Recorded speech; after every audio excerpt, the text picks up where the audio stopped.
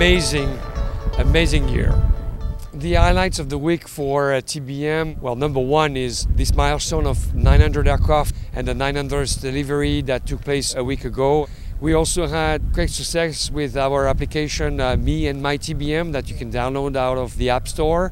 And obviously, everyone got to appreciate the camaraderie and the sharing of experience of ownership of the TBM.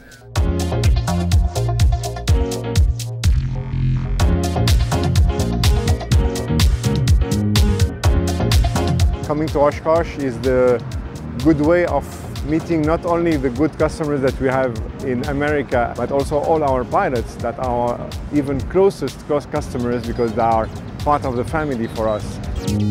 It's a fast airplane, it's a powerful airplane where you can quick go up to 28,000 feet and be above the weather where it's always comfortable flying. My name is John Sabas and I'm here with my good friend Nicolas celebrating the 900th delivery of a TBM aircraft, a 30-year partnership between Pratt & Whitney Canada and Didier. We're very proud to be here, very proud to be part of this team. The 900 delivery was important because we've been working with Didier for over 10 years. You know, Garmin could be called a supplier, but we work best with organizations that work with us as partners. And if you look at this airplane, you see that innovation come through. I'm very excited to have received the 900th TBM. It was amazingly squawk-free on the trip coming back from France. Looking forward to flying it another 5 years as we did the 850.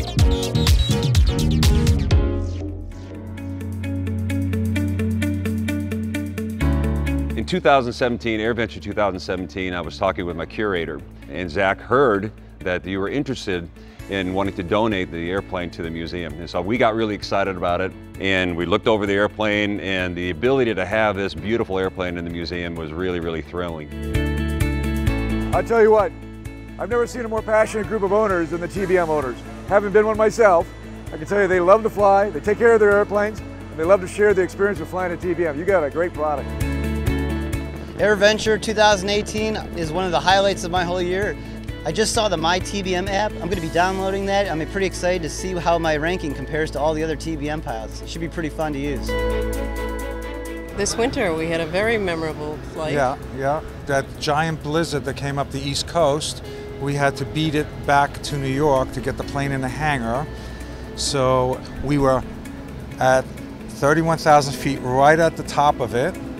Not something that could have been done in any general aviation plane at a lower altitude. A very capable airplane, just very capable. I realized at that point what a great machine this was.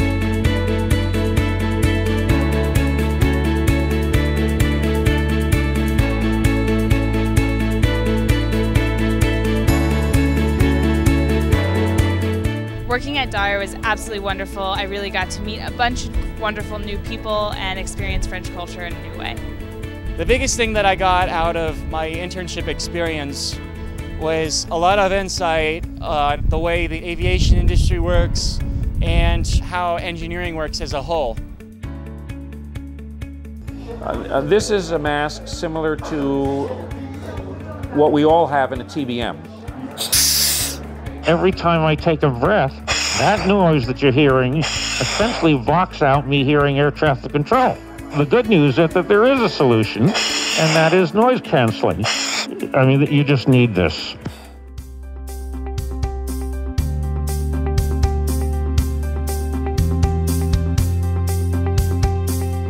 This week for Didier is not just, about the booth and the action here on the ground. It's also a big celebration during the Young Eagles Gala dinner.